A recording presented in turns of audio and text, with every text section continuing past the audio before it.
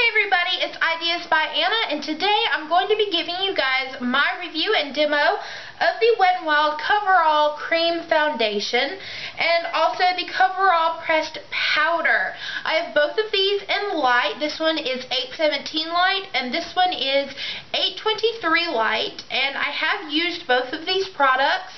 This one I've actually hit pan on, but I wanted to show you guys just a little demo of how I use both of these products and my thoughts on them. So first things first, I got the Wet n Wild Cream Foundation. This was about $3.50, and the pressed powder was about $3.50 as well. First off, I like to put it on my hand. I put it right here, like on my thumb, because I always leave the house and I forget to wipe it off. So I don't want it on the back of my hand. And I'm just going to be taking just this flat brush and I'm going to just go ahead and simply apply it to my face. Now I'm going to be looking at a mirror down here, so I hope that that is okay. But I'm just going to be applying it onto my face like so with this Coastal Scents just flat foundation brush.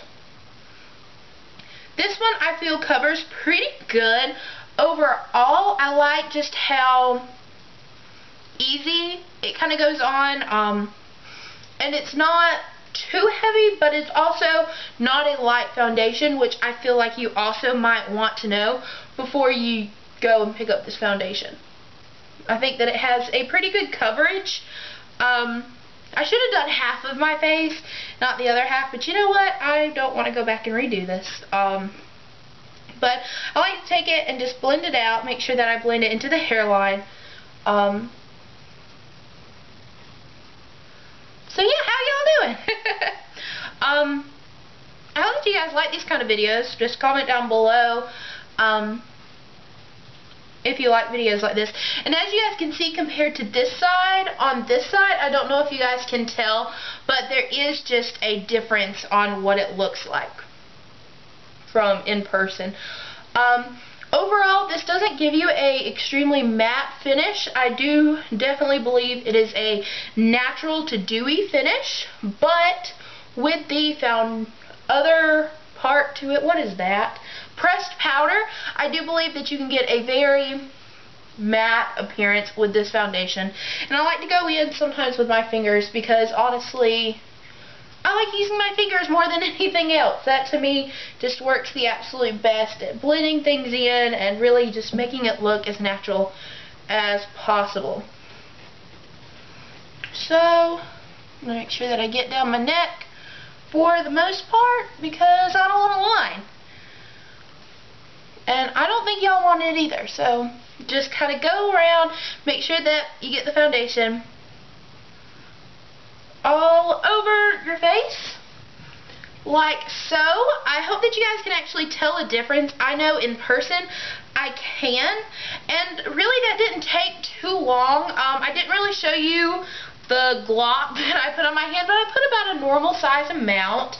And then now this is actually just a blush brush, but it's too fluffy for me from Coastal Scents. So I use it for powder, and I'm just going to be taking my powder. The lid fell off. I do have to say, the packaging on their pressed powders aren't the best quality, but I feel like their tube was just very, I like how sleek and easy it was to use. It is not that like bulky of packaging. And now I'm just going to be taking my pressed powder like here and just putting it all over my face like so. And I'm just going to do this half of my face and show you guys how it looks. I don't know, I can tell in person, but I don't know if you guys can tell the difference from side to side. I'm going to turn off my light there, and maybe you guys can tell the difference from side to side there. I'm going to go ahead and finish up with the rest of my foundation. This foundation possibly is a bit too dark for me. I do have a feeling it is, but it definitely would be like a nice spring summery color for me because I have had this for a while. So overall, that is the foundation look that I have. I might throw on a little bit of blush on top of this. I'm going to be using, I don't even know, this is just their contouring and blush, yeah, contouring blush and bronzer from ELF.